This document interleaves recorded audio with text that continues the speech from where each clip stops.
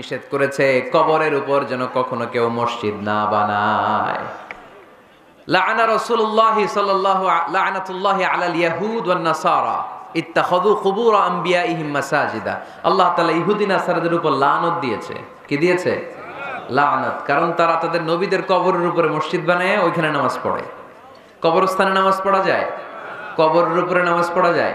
বাংলাদেশে আছে না নাই? ছোট্ট এতটুক মসজিদ, 2 কাতারের এত বড় কবরস্থান, ইয়া লাল শালু নীল শালু, আগরবাতি আর গোলাপ জলের গন্ধে ঢোকা যায় না, আছে না নাই? ওখানে যে আগরবাতি জ্বালায় দেয়, গোলাপ জল ঢেলে দেয়, আছে না নাই? কবরস্থানে বা মাজারে কেন মোমবাতি দেয় মানুষ আমি জানি না। যিনি কবরে শুয়ে আছেন ওনার কাছে কি আলো যায়? মোমবাতির আলো তো ওনারে দিছেন কেন? এটা তো যে সমস্ত ঘরে এখনো ইলেকট্রিসিটি পৌঁছে নাই, বাচ্চারা পড়াশোনা করতে পারে না, এদের ঘরেই না আপনি মোমবাতি দিবেন। তাহলে আপনার বাবার কবরটারে আলো দিয়ে ভরে দিবে কে? আল্লাহ। মাজারে যে অনেকে টাকা দেয়, মানত করে, মাজারে টাকা দেয়া যায় না, মানত করা যায় না, মানত করতে হয় একজনের নামে। চিল্লায় বলেন তিনি কে? খবরদার, এগুলো থেকে সাবধানে থাকতে হবে। মাজার জিয়ারত করা সুন্নাহ, কবর দেখলেই সালাম দেয়া সুন্নাহ, জিয়ারত করা সুন্নাহ। এর জন্য দোয়া চাইবেন, নিজের জন্য আল্লাহর কাছে দোয়া চাইবেন, এর জন্য দোয়া করবেন, নিজের জন্য দোয়া করবেন। কিন্তু মাজারে পড়ে থাকা লোকটার কাছে কিছু চাওয়া যায়? আল মাইয়িতু ফিল কবর কাল গরীকি ফিল বাহর। সাঁতার না জানা ব্যক্তি সাগরে পড়লে যেরকম অসহায়, কবরে শুয়ে থাকা ব্যক্তিটা তার চেয়েও বেশি অসহায়। সে আপনার জন্য কি করবে? আপনি তার জন্য দোয়া করলে সে কিছু পাবে। সে আপনার কিছু করাই দিতে পারবে?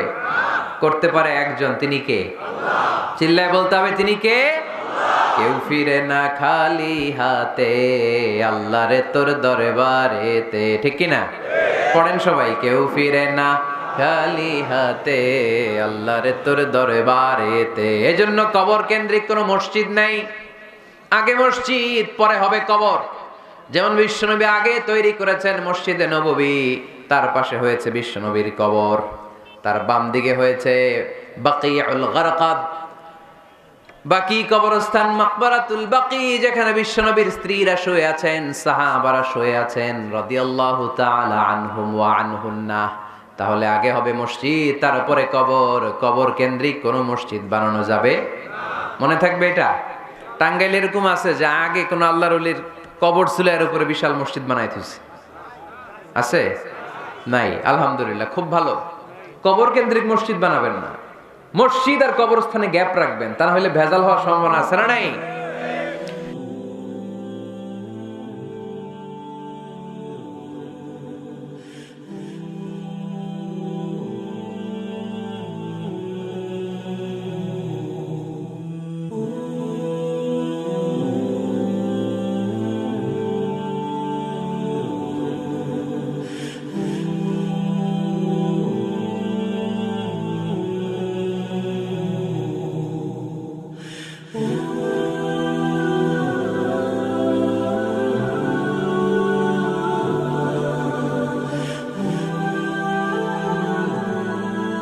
সাম্প্রদায়িক সম্প্রীতির একটা মডেল বাংলাদেশ।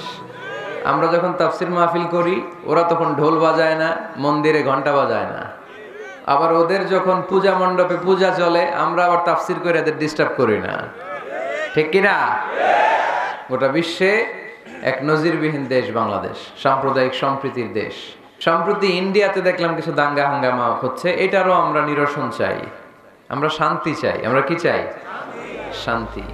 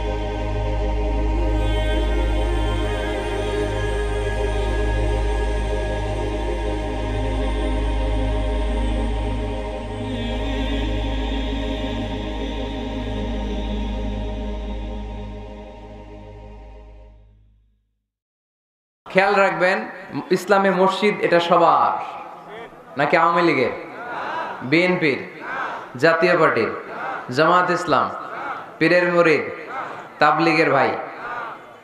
কাদের? চিল্লায় বলেন কাদের?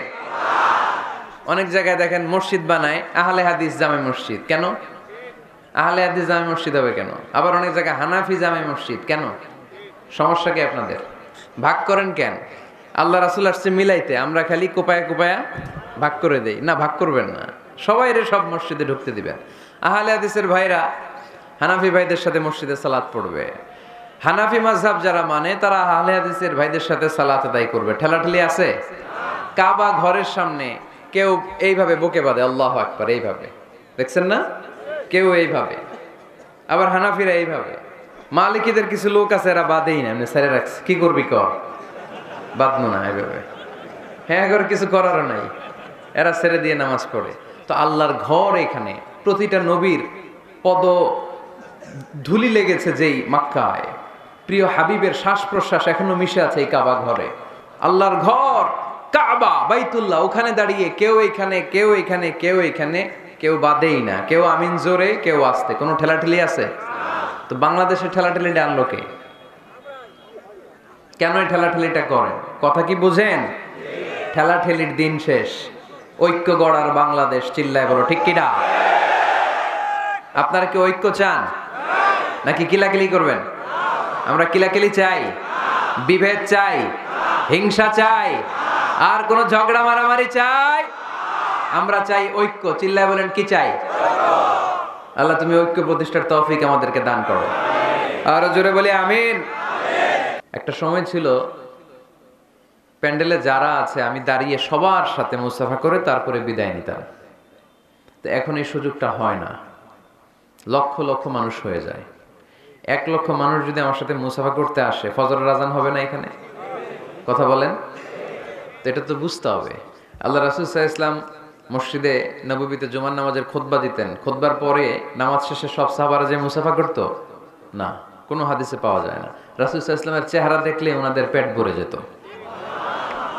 নসিহত শুনে কিভাবে এটা মানবেন এই চিন্তা করে চলে আসতেন। কেউ মুসাফার জন্য লাইন ধরতেন না। পার্সোনালি অ্যাপয়েন্টমেন্ট নিলে, সোয়াল করতে গেলে, দেখা হলে মাঝে মাঝে কালে ভদ্রে মুসাফা করতেন। রাসূল সাল্লাল্লাহু আলাইহি ওয়াসাল্লামের পথ আগলে দাঁড়িয়ে এরকম মুসাফা করা, গায়ে পড়া, এটা করতেন না। তো আমাদের মানুষদের আবেগ বেশি, এই আবেগের কারণে এটা করে ফেলে। কিন্তু আবেগের সাথে বিবেকেরও দরকার আছে না নাই? তো এটা একটু খেয়াল করবেন আপনারা। প্রোগ্রাম শেষে অনেকেই মুসাফার জন্য ভিড় করে গায়ের উপরে পড়ে। আমি কয়েকবার ইনজুর্ড হয়েছি, এই পায়ে প্রচন্ড ব্যথা, পড়ে গিয়েছি আমি। পুলিশ ভাইরাও সামাল দিতে পারে নাই। শুধু টাঙ্গাইলবাসীদের জন্য এই কথা না, যত জায়গায় আমরা প্রোগ্রাম করতে যাব আমাদের প্রতি একটু ইহসান করবেন। আপনারা যদি সুন্দর করে জায়গা করে দেন, আমরা স্মুথলি এসে বসতে পারি। আবার জায়গা করে দিলে সালাম দিয়ে আবার চলে যেতে পারে। এখন সবাই যদি মুসাফা করতে চান, গায়ে টাচ করতে চান, বুক মিলাইতে চান, এটা কি সম্ভব? সম্ভব না। আমরা যেন ইহসান করি।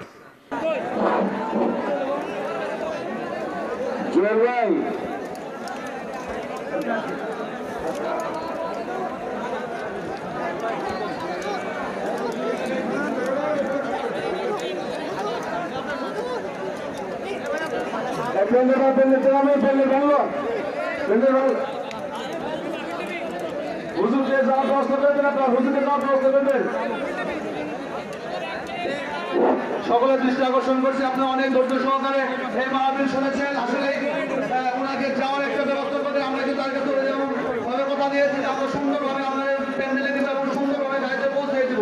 আপনাদেরকে কয়েকদিন অনুরোধ করছি, আপনারা যাওয়ার সময় অবশ্যই, আমরা বলে দিয়েছেন যে তাকে যাওয়ার সময় এরকম জানাজানি করবো না। তিনি হুজুর কিন্তু বলেছেন যে আমি অনেক জায়গায় ইনজুর হয়েছি, অনেক জায়গায় সমস্যায় পড়েছি, সেই জিনিসগুলো আমাদের রাখতে হবে অবশ্যই। একটা সুন্দর ব্যবস্থা করে দিবেন, তার যাওয়ার একটা সুন্দর ব্যবস্থা আপনার করবেন। আসসালামু আলাইকুম ভাই, আপনারা যদি এইভাবে থাকেন হুজুর যাবে না। এখন সভা শেষ, যদি আপনারা না যান তাহলে পুলিশ আছে, তাহলে কিন্তু একটা সমস্যা হবে। একটু প্লিজ আপনাদের রিকোয়েস্ট,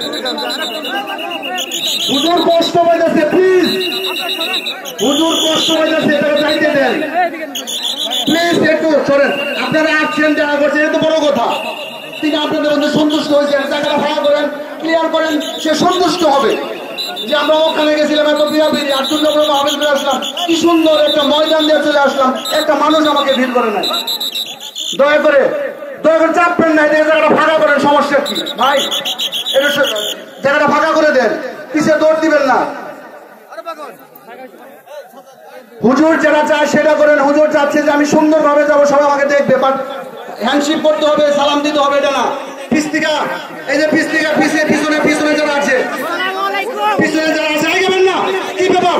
কয়েকজন মানুষ আমরা নির্ণয় করতে পারবো না, আমাকে বলেন না কোথায়? আশ্চর্য মানুষ, আশ্চর্য। বেশি করে নামাজ পড়তে হবে, কিন্তু নামাজের কোনো খবর নাই, কিন্তু আমাদের নামাজের খবর না, মানুষকে কষ্ট দেওয়ার কাজ না আমাদের। নামাজ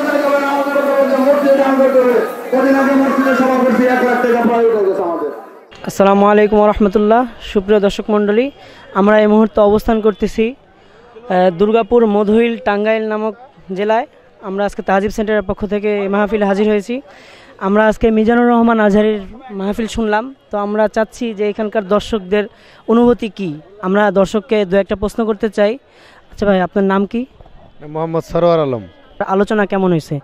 হ্যাঁ, অনেক সুন্দর আলোচনা হয়েছে আজকে। মাহফিল প্রায় লক্ষাধিক লোক উপস্থিত মাহফিলে, এবং উনি মসজিদ তৈরির ব্যাপারে যে আলোচনা করেছেন অনেক সুন্দর, এবং মসজিদ তৈরির জন্য যিনি মাস্টার প্ল্যান দিয়েছেন, আমাদের এলাকার, আমাদের দেশের বড় ধনী ধনী মানুষ যদি এগিয়ে আসে, এরকম সুন্দর মসজিদ যদি তৈরি হয়, তবে দেশে ইসলাম ধর্মের প্রসারতা আরও বেশি পাবে। এই সুন্দর সুন্দর মসজিদ, তার মাস্টার প্ল্যানের যে মসজিদ, এগুলো দেখে অনেক বিধর্মীরাও আস্তে আস্তে ইসলাম ধর্মে দীক্ষিত হবে আমি আশা করি। আজকে মিজানুর রহমান আজহারি আমাদের মাহফিলে আলোচনা করছিলেন, তো আপনার কাছে মিজানুর রহমান আজহারির আলোচনা আজকে কেমন লেগেছে? জি আলহামদুলিল্লাহ, তার আলোচনা আমার কাছে অনেক সুন্দর লেগেছে। তিনি অনেক সুন্দর কথা বলেছেন। সবচেয়ে বড় জিনিস হলো যে আসলে আমরা যা কিছু করি না কেন, আমাদের মসজিদের সাথে সম্পর্ক রাখতে হবে, নামাজ পড়তে হবে। আমার আলোচনার মূল এইটাই আমি মনে করেছি যে আসলে যা আমরা করি না কেন, মসজিদ তৈরি করতে হবে, নামাজ পড়তে হবে। আমি তার আলোচনার মূল এইটাই পেয়েছি। আচ্ছা, আরেকটা প্রশ্ন হচ্ছে যে আপনি হুজুরের ভক্ত, মানে কবে থেকে হুজুরের ভক্ত আপনি? আসলে হুজুরের ইউটিউবে তার যখন আমরা ভাষণ শুনি বা ওয়াজ শুনি, সেখান থেকে আমাদের ইচ্ছা ছিল যে ওনাকে আনা যায় কিনা।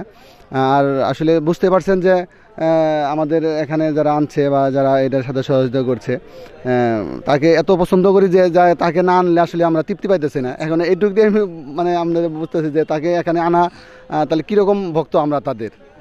এই আচ্ছা, আর একটা প্রশ্ন, সেটা হচ্ছে যে হুজুরের বিপক্ষে যারা, হুজুরকে যারা আনলাইক করে, মাজার পূজারী, তাদের বিষয়ে আপনার কোনো মন্তব্য আছে কিনা? আসলে ভালো কাজ করতে গেলে তো যে আমাদের রাসূলের কথা বলতে হয়, তিনি ভালো কাজ করতেছেন, তাকে অনেকভাবে যে বুড়িমা পথে কাটা দিয়েছেন, তারপরে এরকম আরও অনেক কাজ করেছেন। অতিথি আপ্যায়ন করতে চেয়েছিলেন, তখন এই অতিথি তার কাপড় চোপড় সব বা বিছনাপত্র সব নষ্ট করে দিয়ে গেছেন। আসলে ভালো কাজ যারা করবে, তাদের বিপক্ষে যখন মানুষ দাঁড়া করাবে, তখনই তাদের ভালো কাজটা আরও বেশি উন্নত হয়। যারা এই যে ছোটোখাটো মাজার পূজারি বা যারা করতেছে, আসলে এরা করা মানে তাকে আরও হাইলাইট করতেছে। এটা আমি আলহামদুলিল্লাহ ভালো মনে করি। তাকে সমালোচনা করে, তাকে বিরুদ্ধে করে কোনোভাবে শেষ করা যাবে না ইনশাল্লাহ। আচ্ছা, আমাদের তাহজিব সেন্টারে আপনার মতামত দেওয়ার জন্য ধন্যবাদ। আসসালামু আলাইকুম। ওয়ালাইকুম আসসালাম। আপনাদের এই মিডিয়াকে আমি ধন্যবাদ জানাচ্ছি, যারা সুন্দর জিনিস প্রচার এবং সত্য জিনিস প্রচার করবেন, এটা আপনাদের কাছে কামনা। আসসালামু আলাইকুম, সবাই ভালো থাকবেন।